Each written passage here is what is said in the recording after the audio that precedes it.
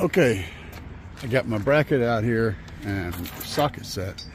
The first thing we got to do is figure out what bolts need to come out for the bracket to be mounted. Now, as we can see, these two bolts holding the alternator on, that are those two bolts, and then there's the bolt below that, which is there. So let me see here. All right, so it essentially goes down here. I got it figured out now. So that bolt down there below the alternator has come out, and then that one right there has come out. So that bolt and that bolt. And okay. Yeah. So that bolt and that bolt are these two bolts. And yeah, those are these two bolts. And this, I don't know what that goes to exactly just yet. This one obviously goes here, I think, and then these two bolts are to hold on the new alternator. All right, we'll start assembling and see what we get. So we'll take these bolts out. I got the belt off. Get this one and this other one out. All right. Then we'll get this one down here. And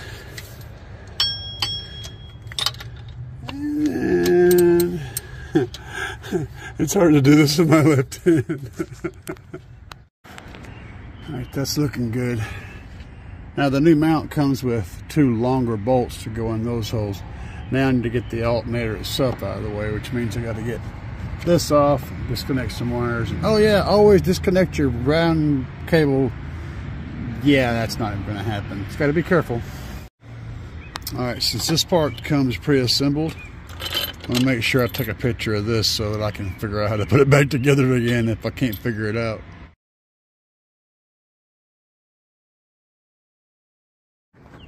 And yes, I did disconnect the battery from the back and the battery from the alternator from the power. So I've got it disconnected. But I did find that I got one more bolt down here. Alright, I have it sitting in place right now. With just one of the bolts started to hold it in place. Everything was good, except this is going to have to be drilled out. I forgot I had seen this in the video. So once you get this on here, you have to drill this hole out for that second bolt for the second alternator to go in there.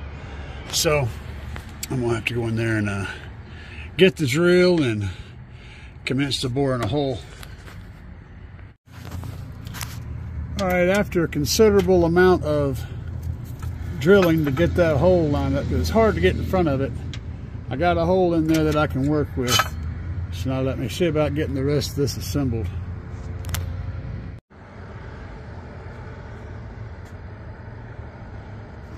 The freaks come out at night. The freaks come out at night. The freaks come out at night. Did I change sizes? Oh no, these bolts are different size. That's what it is. Okay. Freaks come out at night. Alright. I've just about got the belt figured out here. Well, figuring it out ain't the problem. It's getting it all looped around.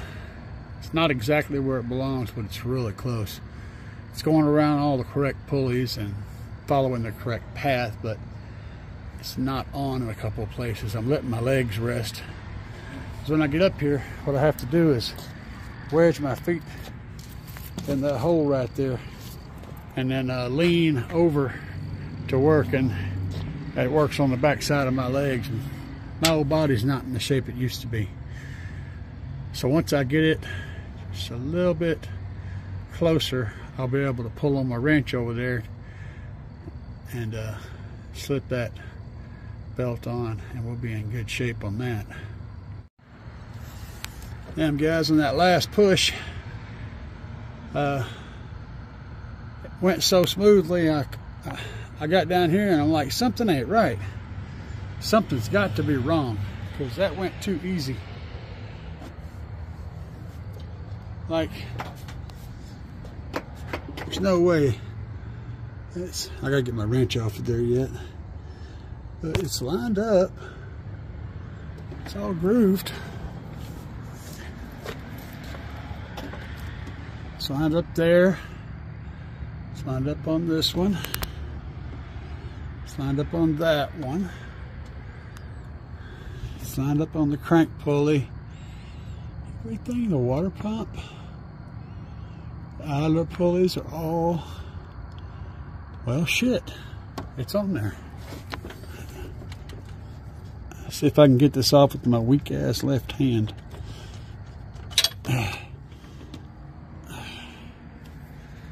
Not dropping anything.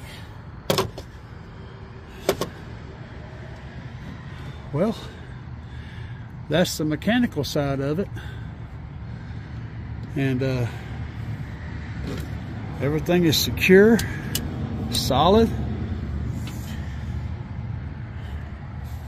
The belt's got extremely good tension, really good tension. I don't have the electrical hooked up yet, but that part's the easy part. It's just the fun part. This was the pain in the ass part. Son, I am very pleased. I am very pleased. Excellent. Oh, by the way, guys, if you know a Snap-on dealer or where one shows up, get on the tool truck and buy this damn light right here. It's got a USB Type-C charger. It's got a magnet right here. It's got two lights. It's got a laser. There's your laser pointer. It's got this front light right here, and it's got an end light. And I didn't think I was going to use this thing, but holy crap, it doesn't feel like much. It's really lightweight, but I have used the crap out of this. It has been invaluable in this whole process, because I can turn on that front light and then just stick that sucker up under my hood. And let me turn off the phone light and show you. That's how much light. It's dark out here. That's how much light it does. Isn't that awesome? I'm telling you guys, that's a good little buy right there. Alright, so I got my other rectifier lug on there so that I can do doubles on both now. I'm still deciding on whether I'm going to run them separate or together. One for stock and one for audio, or both of them together. And I ain't made up my mind yet. One idea I have and I really like, but is running 2 alt gauges from here to here, and then running 2 alt gauges from here through my fuse block back to the back.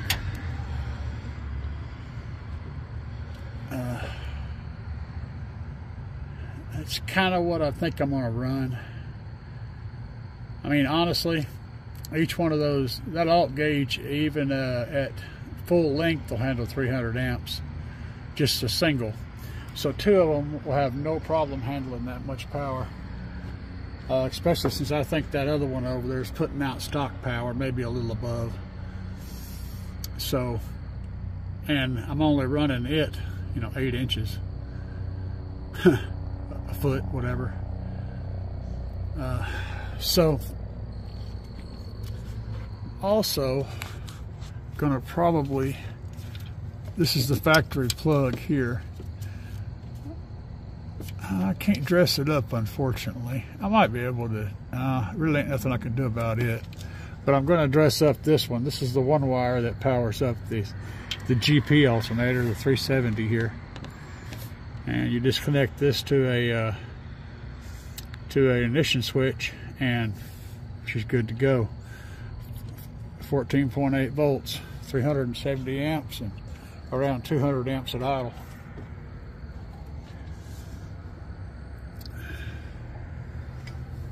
And then the factory wire is still on down here. I left it on underneath. So that's the factory plug. So it's still getting its power off this alternator, which it'll be getting power from both because it'll all be connected. But I could isolate this one and just run that one.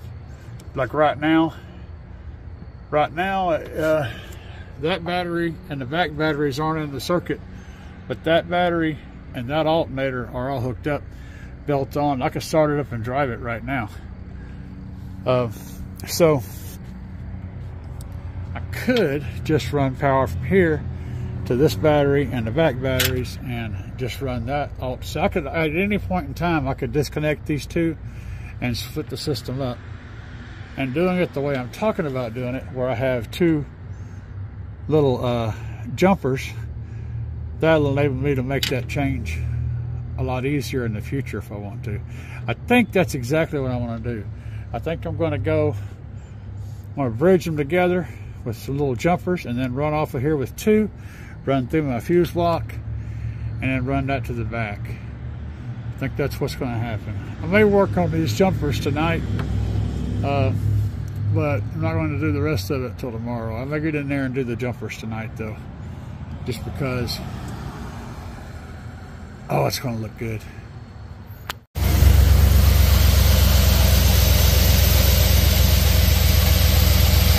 Everything is smooth as chicken.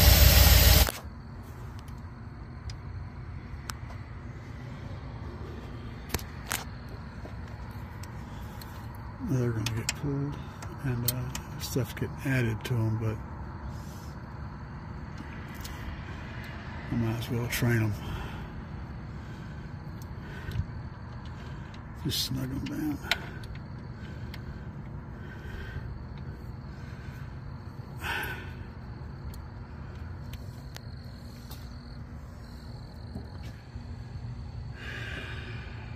Alright. I tried the straight across thing. I didn't like it, so I made them a little longer so that I could have a curve to it. I don't know why, but I think it's going to work out better. Thinking I'll have these other ones kind of come off this way and go. But yeah.